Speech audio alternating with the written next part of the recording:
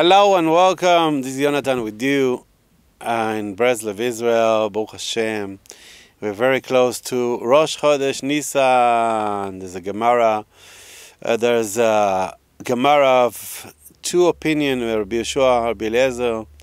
One is the Rosh Hashanah, if the Rosh Hashanah is like in Tishrei, like we used to do, or in Nisan. Anyway, in this Shabbat we're going to read Parashat HaChodesh, and after that it's wrote in the Halacha, also the Gemara brings it, that if you go in Chodesh Nisan and you see trees, you see the trees that was naked all the winter, and suddenly you see leaves, and you see the flowers. From the flowers going to be fruits.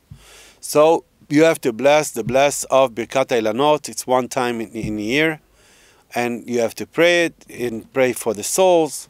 There's like the Chida wrote in, and it's very important.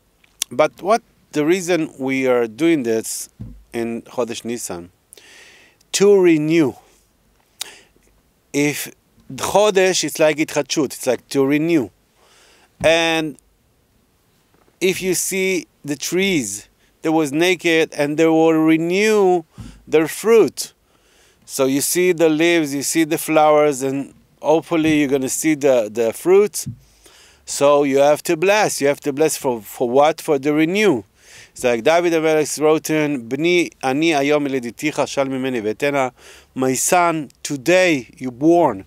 Today you born. This is what David Balaish felt all the time. He felt like every time he was borning again and again, like the Rav said before, years before, he said, congratulations, Mazel Tov, I'm just born right now, and the Yetzer Hara cannot do nothing.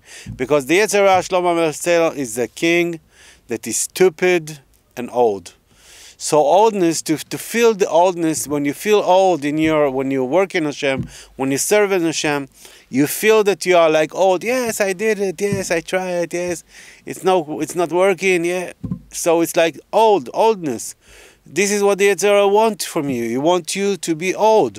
No, you have to tell him no.